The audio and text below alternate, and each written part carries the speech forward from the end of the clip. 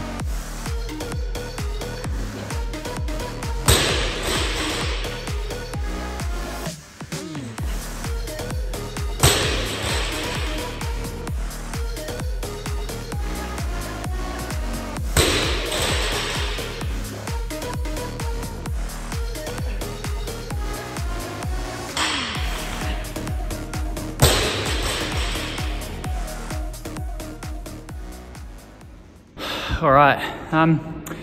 Hamstring wise, fine.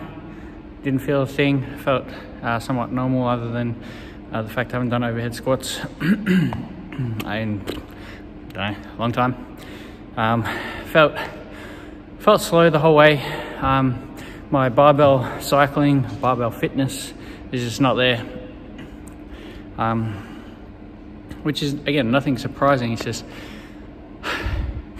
another hill to climb, another obstacle to overcome. More just an observation. But I ended up breaking down into singles on that last set of snatches. I wanted to do touch and go, but I know I would have rested a lot longer in between the sets.